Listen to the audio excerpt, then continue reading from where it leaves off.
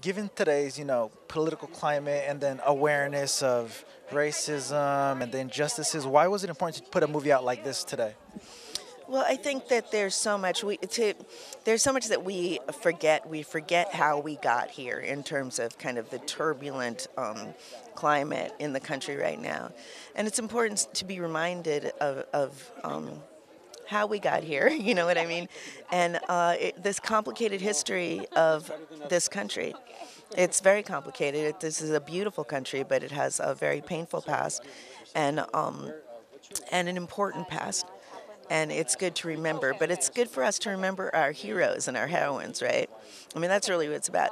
We have to remember what people were able to accomplish, because I think that right now young people can get kind of overwhelmed, and it's almost like you want to bury your head in the sand because the news is so oppressive.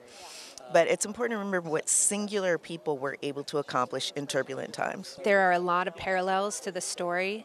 I think the idea of separation of family is incredibly relevant during the period of slavery. That was one of the things that forced Harriet to escape in the first place. Her sisters had been sold down south. Her family never heard from them again. And that concept, I mean, sadly enough, that resonates with what's going on right now.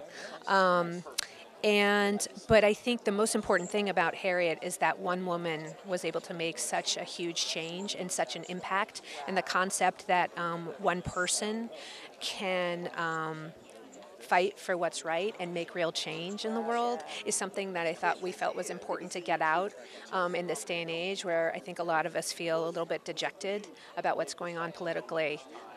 So I think that was one of the inspirations for us and why we felt like we needed to tell the story right now. There's so much documentation, there's so many historical facts. What's that one thing that was so important that you needed to include in this film? Well, it's really the idea that she was doing this as a young woman. I wanted to speak to young women.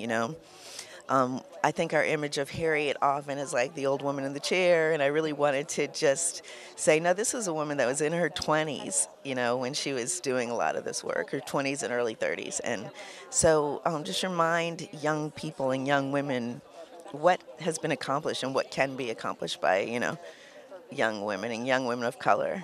One of the most interesting things, and not to spoil the movie too much, but after Harriet did her incredible work in the Underground Railroad and was one of the premier conductors on the railroad, she became a spy for the Union Army, and she was one of the only women to lead a brigade in American history. And so I don't think many people know that. That's its own story in its own right. And so she was just someone who was constantly fighting to correct the wrongs of, our country. And she's my inspiration. She really has. The more I learn about her, the more I'm inspired by her. Speaking of women of color, women empowerment, can you describe being the director, having this at your helm? Well, Harriet is produced by two women. One of them is a black woman, and written by two African Americans, one of whom is a woman, one of whom is me. So women at the helm, and people of color at the helm.